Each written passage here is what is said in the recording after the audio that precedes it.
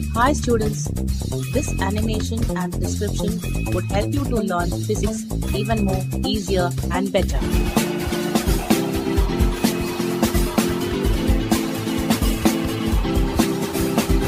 So please do watch it and enjoy learning physics.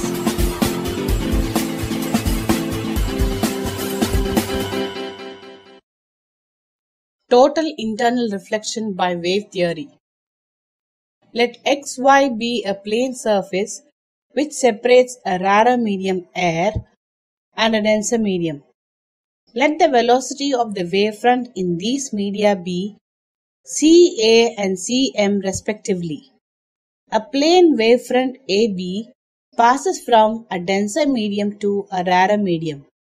It is incident on the surface with angle of incidence I. Let R be the angle of refraction.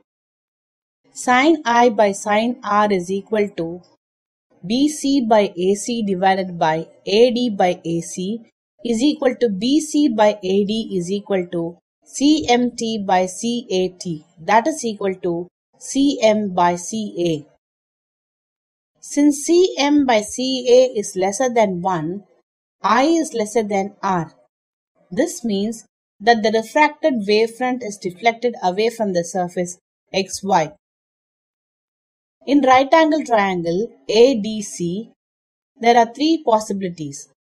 AD is lesser than AC, AD is equal to AC and AD greater than AC.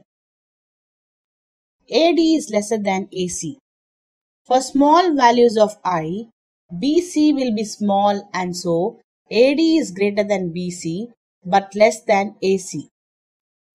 Sin R is equal to AD by AC, which is less than unity. That is, R lesser than 90 degrees. For each value of I, for which R is lesser than 90 degrees, a refracted wavefront is possible. AD is equal to AC. As I increases, R also increases.